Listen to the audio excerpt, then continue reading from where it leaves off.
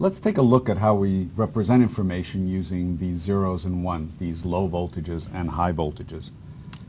We're going to group our binary digits, bits, into groups of 8 that we're going to call bytes. And if we do that, you'll notice that we can have a range of values that go from 000 to 11111. And that gives us a range for the kinds of numbers we can represent in a single byte. That's going to correspond to 0 decimal to 255. And how did we get that 255? Well, if we think about numbers being represented by a ones digit, and then of course in decimal we would have a tens digit here, but in binary that's a twos digit, and then a fours digit, and an eighths, and sixteens, and 32s, 64s, and 128s. So if we add all of those values, we would get 255. As a little example, let's take a look at this number here, 00101011. That corresponds to a 1 in the 32s column, a 1 in the 8s column, a 1 in the 2s column, and lastly a 1 in the 1s column. When we add those values, we get the decimal number 43. In the other direction, if we started with the number 26 in decimal, that's a 16 plus an 8 plus a 2, all powers of 2. And that yields the following binary number, 00101010. So the conversion is pretty simple. It pretty much involves just the powers of 2.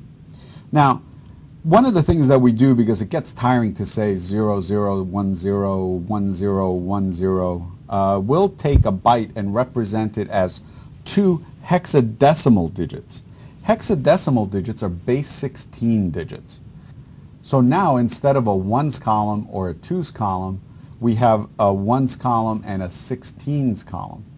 So in this case, we would represent a byte by the digits 00. Each one of these is a group of 4 binary digits, and we can range all the way up to FF, the case of all 1 binary digits like we had above. The table on the right shows you the correspondence of the numbers from 0 to 15 in both binary and hexadecimal.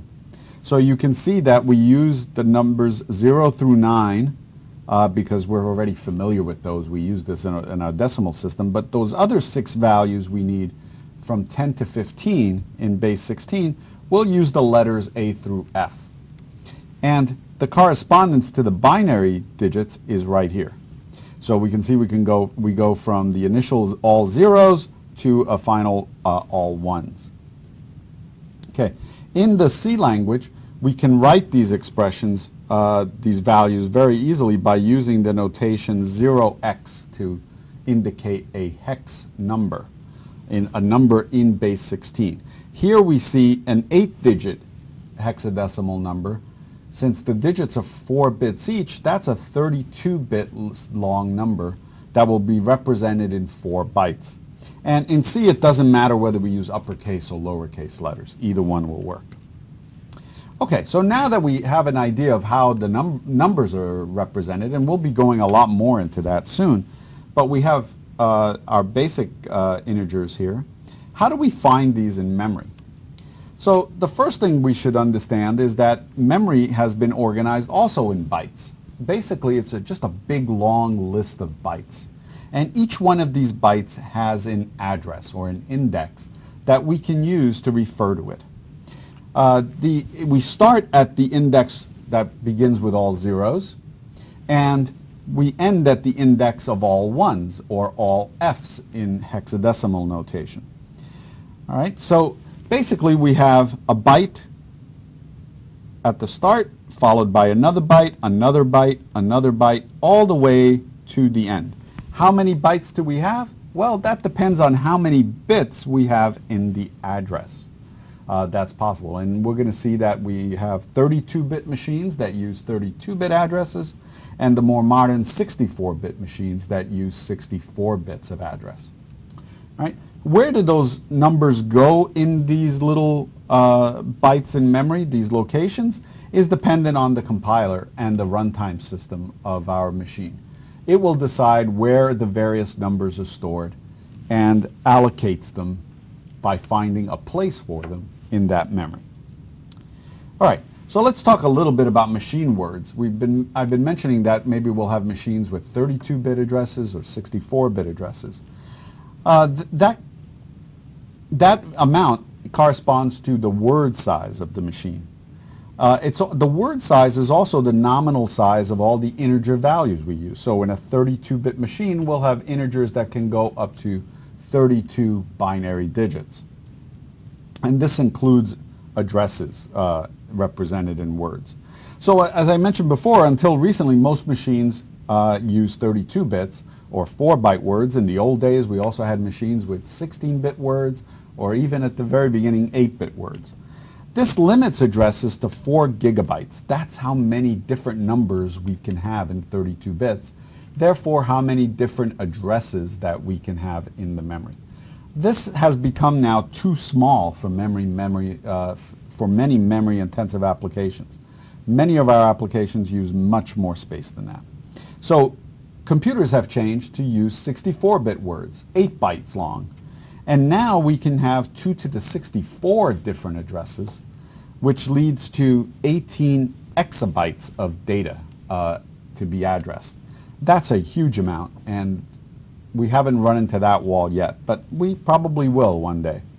So for backward compatibility, though, many CPUs still support different word sizes. We'll be looking primarily at 64 and 32 bits, but there are some instructions that you'll encounter that might manipulate 16-bit quantities or 8-bit 1-byte quantities. All right, so how do we refer to then to these larger things in memory? We have mentioned bytes so far. Well, that's what we see here on the right in this slide. We have an address corresponding to each byte of the memory, each individual little cell where we can put an 8-bit quantity.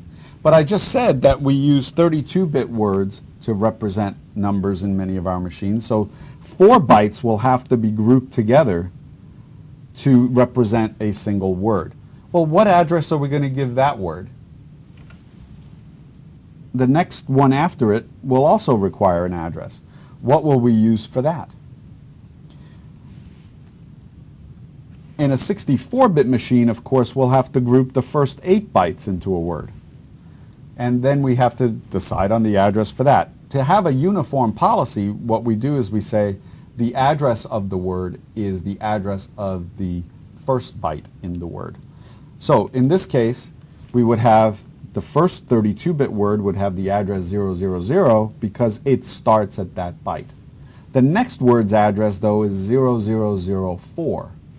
And it doesn't make any sense to talk about the words between those at addresses 1, 2, and 3 because we're going to be grouping things in this 4-byte structure. So we want to move on to the next 4-byte structure. So the next address will be 4, the next address will be 8, the next address after that will be 12, and so on. And these are in base 10.